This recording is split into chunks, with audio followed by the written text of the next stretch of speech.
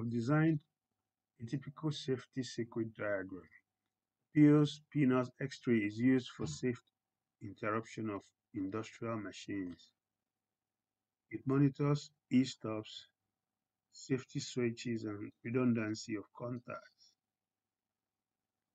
I have used 24-volt DC to feed the safety relay. Therefore, the positive voltage is fed through the B1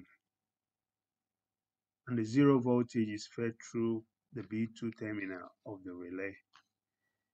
If we decide to use AC voltage, then it's A1 for the phase and A2 for the neutral. So, and once we have powered the relay, once we have fed voltage, a light will come on the relay. One of the three lights will come on.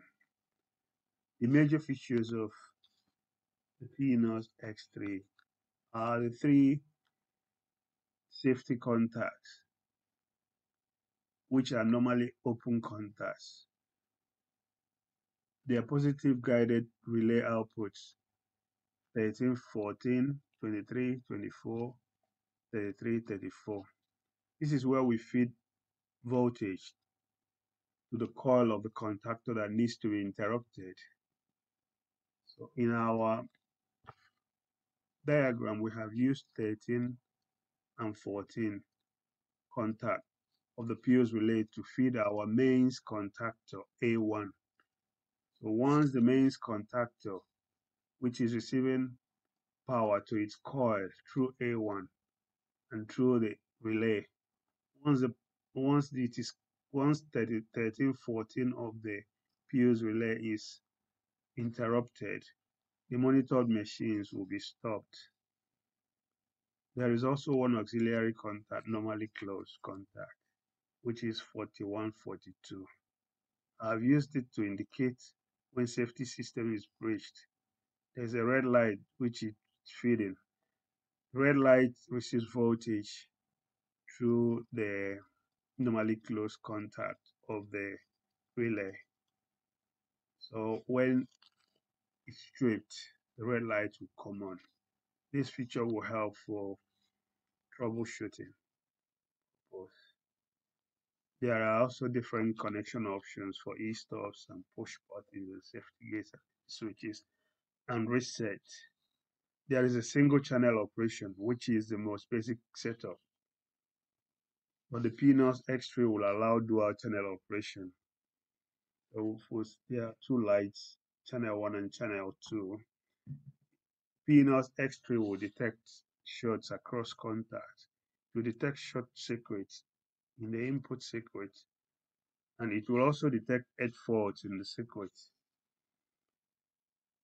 The terminals that can be used to set up the e-stop and the safety switches are S21, S22, S31, S32.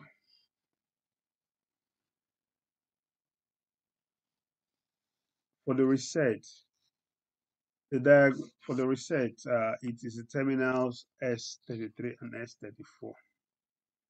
For this diagram, which I have designed here, this diagram is suitable for most industrial machines. The e-stop and the safety gate switches are connected in series and then linked to the Pilz relay through terminal S21, S22, and S31, S32.